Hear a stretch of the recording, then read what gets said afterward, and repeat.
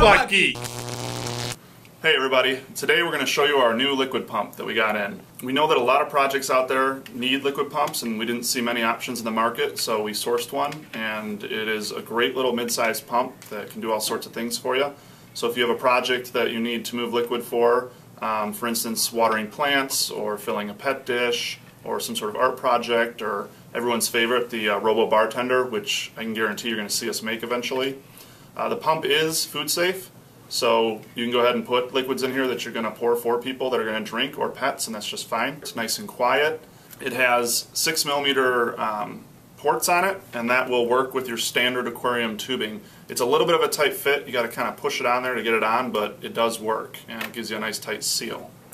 It's got 2 rubber mounts there that you can easily mount this onto your project with.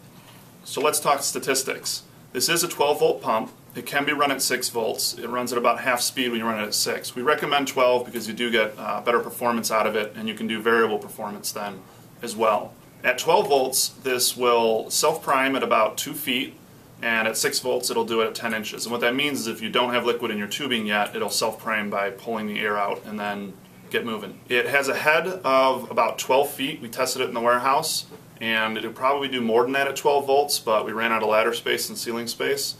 Overall capacity, it can do about 2 liters per minute at 12 volts and 1 liter per minute at 6 volts.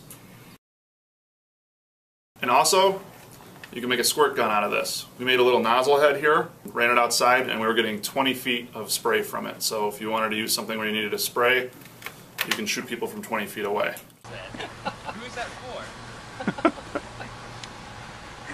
Well, there we go.